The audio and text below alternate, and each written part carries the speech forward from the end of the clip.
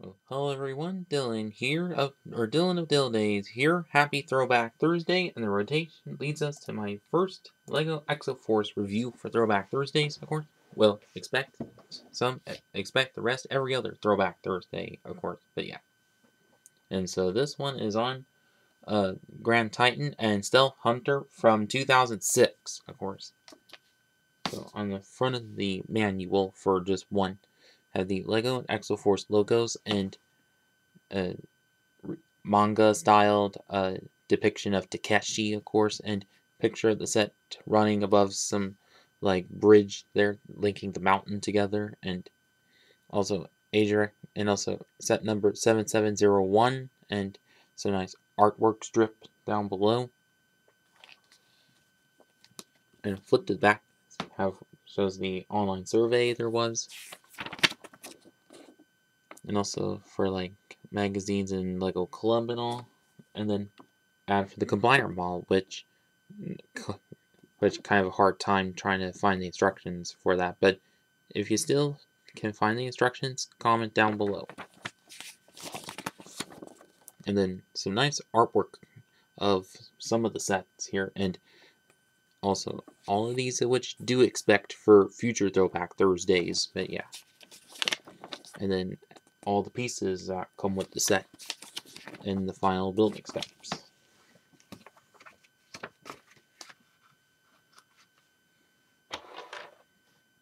So first of all, so now onto the two minifigs. Well, the minifigs that come with both sets.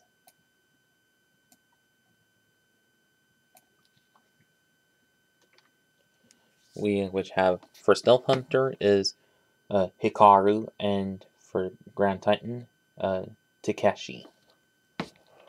Which, as you see, their torso printing quite good for the times, but while also a little minimalistic, as you see, not only like printings to them, but of course they're earlier figs, so kind of makes sense. But as for the face print of him, of which, well, mostly Takeshi's, as you can see, which do have the like anime style kind of eyes and faces. Yes, but although kind of close to that of like the Star Wars Clone Wars minifig lines, but then of course if you're familiar with the Avatar Last Airbender lines, well, or just the pair of sets for that, well, yeah. But also these figs, which do have these own specific hair pieces that were specific to this line. And if I take off one of these, they're kind of a soft rubber type material, but although they do kind of tend to loosen up a bit over time, but yeah. But whereas for Hikaru's here in particular, which I see people oftentimes use, is on some custom figs from like Dragon Ball and also Rick from Rick and Morty and so on. But although Takeshi's you can kind of use on some figs nowadays if you wanted, but yeah. And whereas for the back sides of it, as you see, not only back printing since they're older figures, and of course, whereas with Hikaru's, you can kind of see a little bit of his double-sided face there, which if I turn these around, then you get a good view of the double-sided face. Although these you can definitely use on some like special anime themed minifigs nowadays, of course. But aside from that, I do wish that this hairpiece would have had a little bit more to cover that up, but yeah.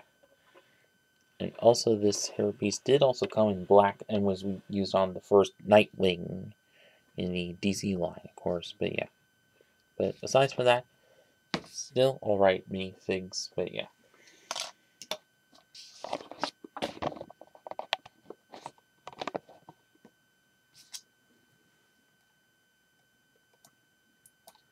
First off, which is probably the star mech of this line, of which the Stealth Hunter, which a quite cool set.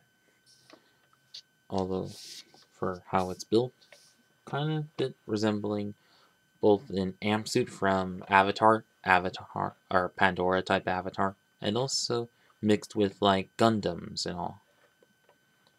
And although I do think they did so pretty well, but if they did some of these nowadays, I think they'd probably be almost similar. But yeah, hang on.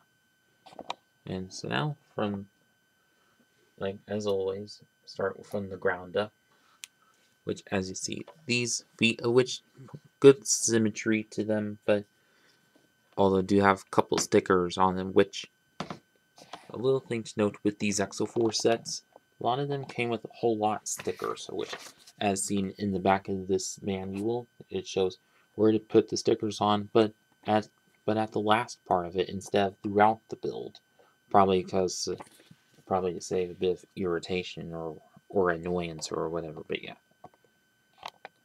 but back onto this set. But whereas the feet made of the jagged slope of large jagged slope pieces, they're done quite well. And as for the leg or lower legs, which do have kind of a bit of bulk to them, like with this main symbol and the Japanese writing symbols, of course, and also the classic plain wingtail pieces, but used as side fins there. And then the upper legs, of which with those like car rim kind of pieces, they're also with those odd stickers on them that say caution on them. And as for one arm bit, which is comprised of like two of these sword pieces from the Knights Kingdom 2 line, and of course with a large tile on it that says "Sharp Danger, Sharp Edges," of course. And as for the other armor, which also has much interesting, like as you can see, comprised of like what we usually know as the like half of a Borak headpiece and Bionicle, but used as part of a gun, which and do have the like support pieces, which can definitely be well worked as gun barrels as well. And of course, do have the fiber optic tube piece there, which runs into the back, which I'll go over in a minute. But yeah. And as for the middle part of which is comprised of a couple of curved slopes on here, and also a couple of Technic pins used as gun barrels as well. So good amount of firepower to it, and also a plain cockpit piece. Oh, whoops. Which, although sometimes these do kind of fall off a bit, well, unless if you treat it nicely. Well, for that, can like flip right down and a couple of studs to sit a minifig onto, and also that piece there, which of course is the light brick, which let me put him on, and does fit quite well in there. And whereas from the back part of which does have some has this like these Technic beams here in this one in the center, which if you pull that up and it would light the light brick in it, which if you can barely see there, let me take him out. As you see, it's barely much lighting up, which travels onto there. So I guess it can kind of vary if how you buy it, but yeah. And as for the top part of this mech, as you can see, it does have a holy plate on there, and also this little rod sticking out, probably as antenna or indicate where the light brick is. And do have an extra rocket and satellite dish on top, and from the top part of which have these extra long jagged or smooth slopes, but on a couple of rotating parts there, and with A.01, not sure what for. And of course, this still kind of resembles that wings of most Gungan, of course. And as for the articulation of this mech, that the arms of which do go in and outwards, fully rotatable, and the legs also much of that, and the feet do swivel in and out, so you can get some good posability with that. So the posability kind of close to that of the Knight's Kingdom figures that I have previously reviewed for Throwback Thursdays. But at least this does almost as well live up to that. But yeah. And that's about it with Stealth Hunter. And now on to Grand Titan, which is almost as much cool as the Stealth Hunter, which I see comprised of mostly red and light gray with a bit of black into it, of course. And it's now for what it brings with. As the feet of which kind of similar to some mechs where it's like 3 different jagged slopes but in 3 different directions. But with this of which it has a few stickers on it, of course.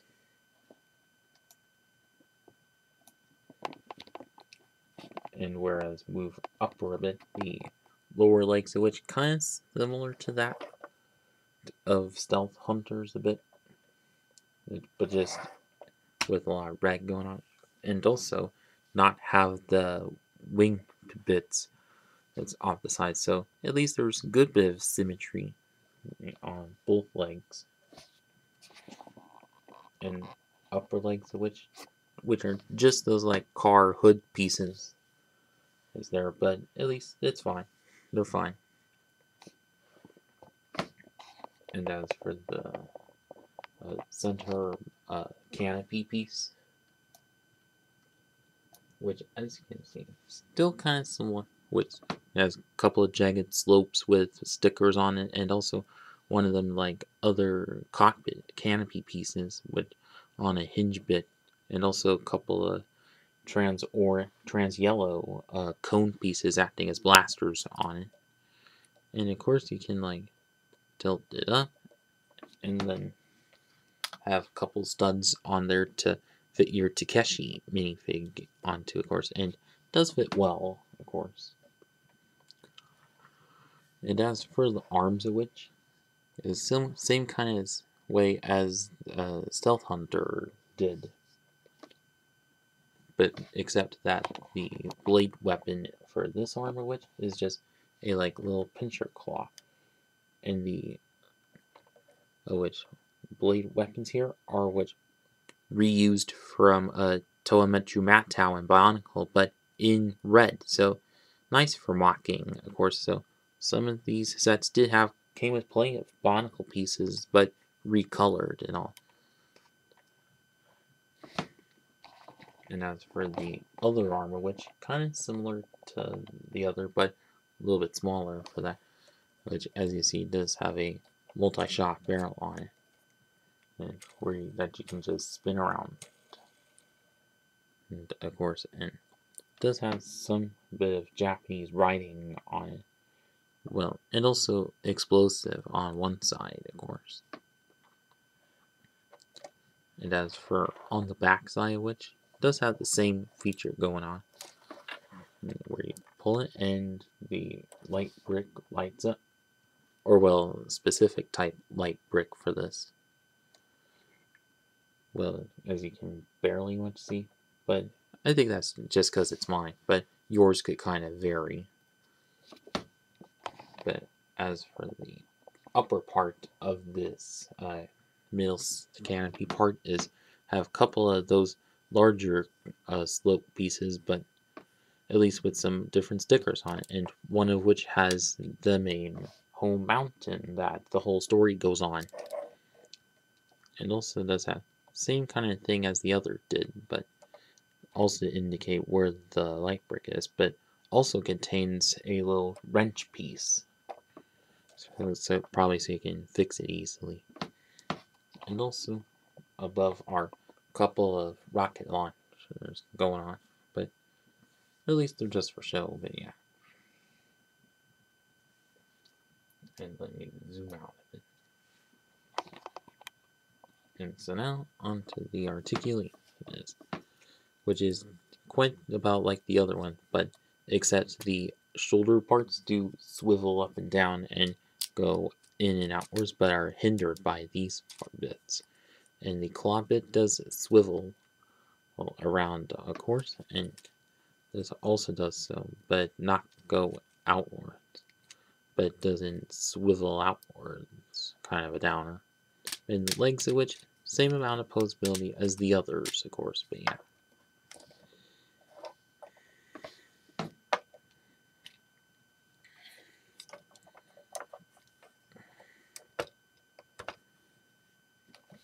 And so now on to the final verdict.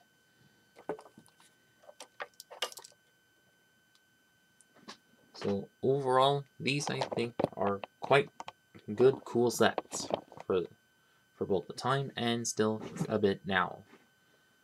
Like, at least as a sort of been inspired by Gundams, but just a little bit different, but yeah.